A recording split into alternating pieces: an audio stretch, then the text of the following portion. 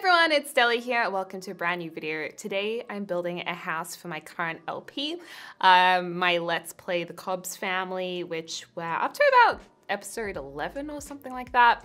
So it's still kind of a new Let's Play, I could say. But for those of you guys who haven't watched it yet, I will explain a little bit about it without any spoilers, just so you can understand why we're building this kind of a home and what kind of a home this is going to be.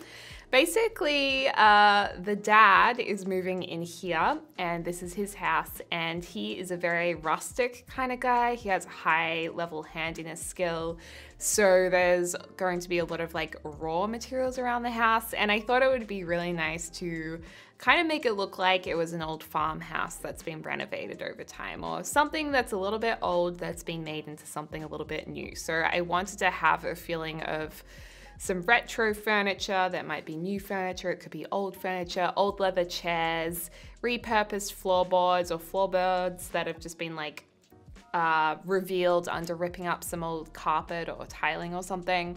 That kind of a feel. And then I also wanted to have like dining tables that look like they could have been built by him. So there's going to be a lot of like browns, warm colors, stone, a little bit foresty maybe, and farmy. So I'm gonna say it's like a rustic farmhouse.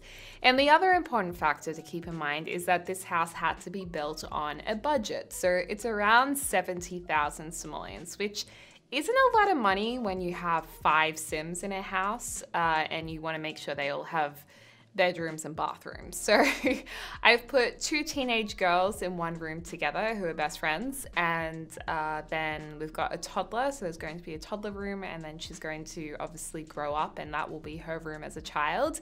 And then there's 2 adults room, one's the master bedroom and the other room is separate to that. So yeah, there's going to be 2 double bedrooms, so 1, 2 toddler bedroom, and then the not the twins bedroom, but the friend's bedroom. So 4 bedrooms altogether, and I think there's also 4 bathrooms as well, because we have a master bathroom, double bathrooms, and the girls share a bathroom too.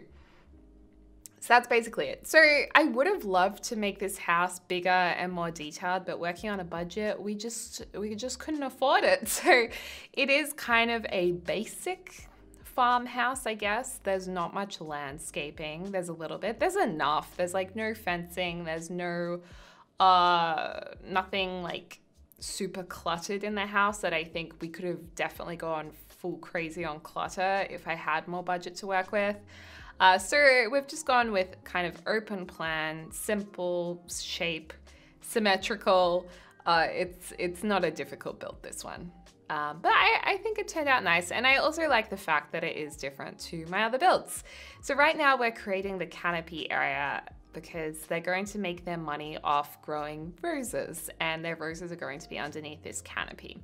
So if you are familiar with The Sims, if you grow plants underneath quote-unquote shelter, they can grow in any season. Otherwise, they will only grow in certain seasons. So, yeah, I think roses are usually, are they spring or winter? I feel like they're one of them. I know Christmas roses is winter, so maybe roses are a spring item, maybe spring and autumn or something. Anyway, they're going to be underneath that cover. And then I'm also going to move over some orchard trees, apple orchard trees, to put out the back just because I think they look really nice. They do make a little bit of money. And yeah, you just can't really go wrong. So to start with, I was thinking we could go with this brown exterior. So I was using brown university brick or masonry wallpaper. And I liked it, but it just was a little, I don't know, it didn't look rich. Oh, it looked too rich. It was like too, I don't know, bright or something. I just wanted it, I wanted the exterior to be a little cooler. I also had looked up a few inspiration images that you guys had sent me on Twitter, and a lot of them had like grays and brick, and not like bright red bricks. They were more like cooler colored bricks. So in the end, I thought, you know what, I really like this wallpaper, this kind of aged, weathered gray wood. Almost like the wood was once a brown color, but through it being weathered, it's gone gray. And we're actually also going to change the stone in a little while because I was kind of on this idea or this journey of using the brown, which has the gray stones in it, with the gray wood. But in the end, we're actually going to go for a more wood cabin kind of stone. You'll see, log cabin kind of stone. Does that make any sense if I'm saying like log cabin when it's not wood? I'm talking about stone. I don't know. And then just at the front here, I thought it would be nice just to create a very simple canopy. I've done this a lot of times. It's always just a nice way to add a bit of greenery on top. And I would have liked to put more greenery around the sides of the house, but again, budget, you know, I keep those decor items out until the very end. And if I have budget to put them in, I will, but we didn't in this case. And then the front door was a little bit tricky, and the windows. I had this idea that because we're in Windenburg, I would use the steel windows from Get Together. These ones right here with the door, and I just wasn't completely sold on the door. It was nice to use windows that I don't, and doors that I don't use very often. And I kind of liked the idea that these windows looked a little bit industrial. They looked like they had been welded, maybe. But in the end, we're actually going to change them because they're not quite right. Not quite right for me. And right now I'm just trying a whole heap of other ones. Do we go modern? I also, in this build, decided to use a new custom content pack I found online by Illogical Simmer, and it's called Tiny Living Plus. It's a really good pack. I'll try and remember to link it in the description down below. But basically, Tiny Living Stuff Pack is a stuff pack for The Sims 4 made by EA.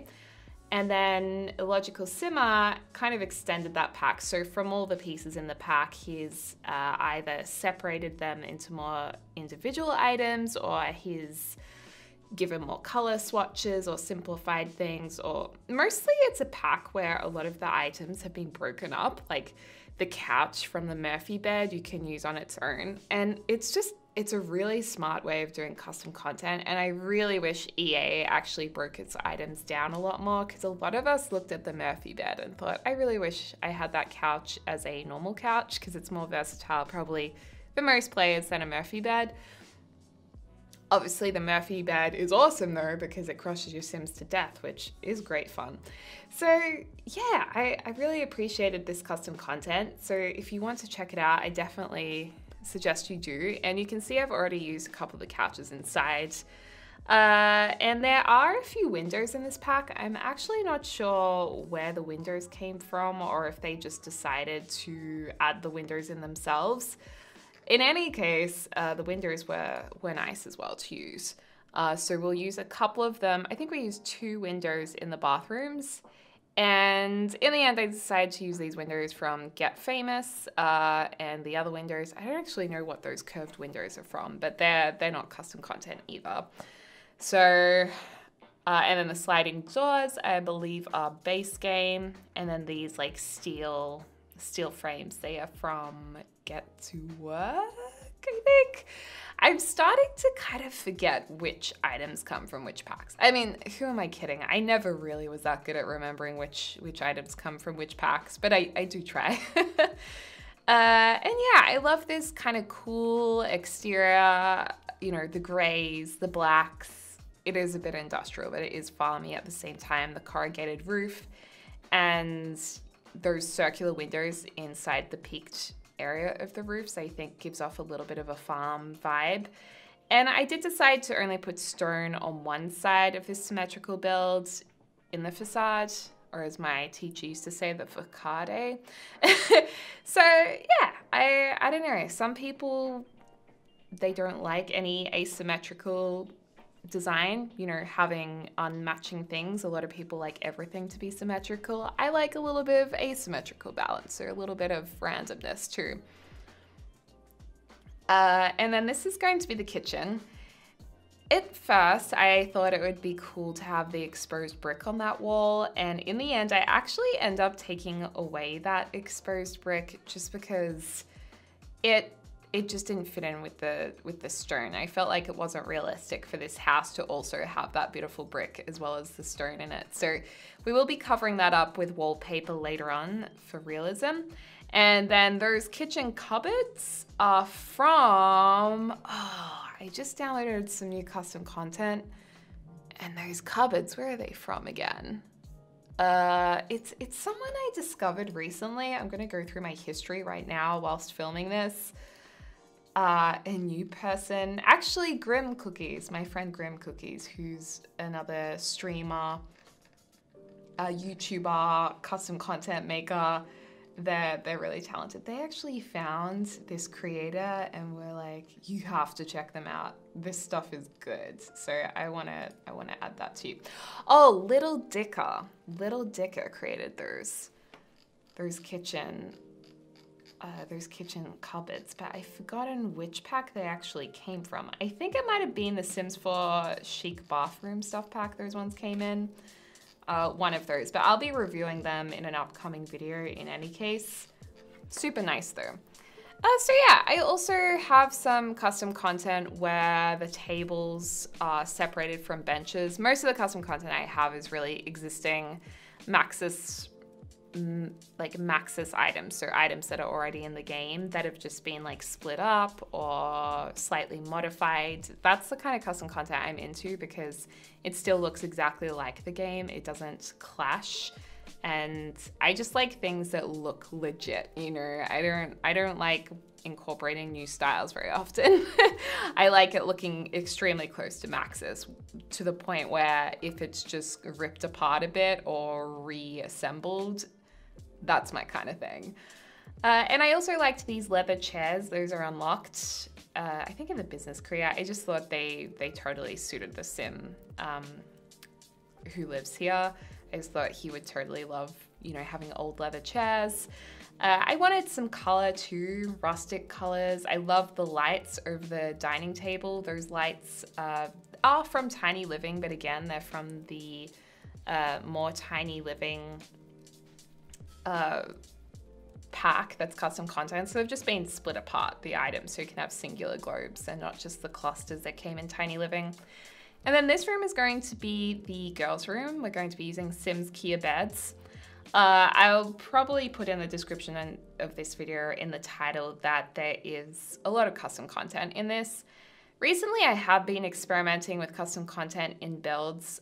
When I do that, I usually stick to like 3 custom content packs, so it's really easy to download them if you do want to download the build. For this build, because it's going to be in my gameplay specifically and it's been made for my Let's Play, I'm just going to town with custom content. So I apologize that it's not easy to download, but hopefully if there's a couple of pieces you like, you can find them. And then if you are missing them, it's not too much of a big deal. You'll just kind of replace them with whatever you're feeling for. But I do find those benches are really handy that are broken up. I think, you know, maybe it was Harry who actually did those. Sims for, what are they called? Like benches, tables, picnic tables, CC. Let's try and find where I got those two. Oh, separated picnic table and benches. Yeah, that's by Harry. So I'll link that in the description down below. Super handy though to have because it gives that beautiful rustic vibe, which I love. And I'm mentioning rustic a lot today. So yeah, with the girls' teen bedroom, I wanted it to be a little bit matchy-matchy, a little bit cute in that way, like having the girls have matching colors and matching beds. But at the same time, I wanted it to be very simple to suit both of their styles. And it needed to have a few kind of teen elements by having those little postcard boards or whatever that you can clip things onto and the little fairy lights. I thought that made it look a little more teen friendly. But again, it's very simple. This is going to be the dad's room. So this room is it does end up having a bit of a 70s feel about it. It has blue walls in the end. It isn't very big at all, but I feel like Logan would just be like, I don't need a whole lot. I don't think he even has technically a wardrobe in there. So really that room probably should have been extended, and if I had more budget, that's what I would have done. But I kept things only to how big they needed to be. Oh, he does have a wardrobe from Tiny Living actually. But I kept it as necessities mostly. Where we did splash out with a bit of cash was actually having so many bathrooms. But I just find that so much easier for gameplay, especially when you're filming a Let's Play. It's really annoying if you have to deal with like, okay, that toilet's broken, I have to fix it for them to go to the bathroom. Like those kind of things I rather do off camera. But if you only have one bathroom, you have to do it on camera or edit it out, and it just takes up a bit of time that you don't really want to have on or in your video, I suppose. So bathrooms are always handy. And then this is the toddler room. This is a very plain toddler room. It is matchy-matchy, but the thing is, this toddler's gonna age up really quickly. So I'm like, this toddler room will do for now. And we do give a little bit more, I guess the room's made to look a little bit more interesting once we put one feature wall in where we're going to have the forest wallpaper, which you'll see in a second, but that's very simple, that room. And also, you'll see in the screenshots, but I did decide that the bathrooms were a little bit too close to what I usually do. Like I always do gray and white bathrooms. So I decided to spice those up a little bit by having some Jungle Adventure tiles, which we'll be putting in soon. And also in the kitchen as well. They're like a terracotta color, which I thought was really nice for this house too. So going into the screenshots, this is the exterior. It's not crazy looking. It's actually quite simple and plain, but I think for a $70,000 build, and for our LP, it's definitely going to serve its purpose. And I actually really love that dining table. I think the dining table is probably my favorite part, and the kitchen's very nice and rustic looking. I love those cupboards with the industrial bench set. Actually, I think that looks really nice. Yeah, nice living area. Again, very simple, very family oriented. And if you are watching the LP, you will notice these Sims or recognize them, and a few of the items around the house have kind of moved in. The family with their paintings. There's the terracotta tiles. I think they look quite nice. I like the vintage bathtub too. Toddler's room's all finished, looking nice as well. This is Mariana's room, very simple, nothing too crazy. I deliberately left that quite blank. And then this is the teen girls' room. They have a computer to share, main bathroom squished in there. Kitchen, they brought an industrial light from their last house, which I thought was a nice kind of key feature. And Ronnie's shed image there with the car on it. So you guys watching the LP might know what I'm talking about. But yeah, I hope you liked this build. It is on the gallery under the username Deligracy. I'll try and link the CC in the description down below. And yeah, make sure to turn on the filter to show builds with custom content when you download it. Anyway guys, thank you so much for watching this video. I hope you're having a lovely morning, afternoon, or evening, wherever you are in the world. I'll speak to you soon.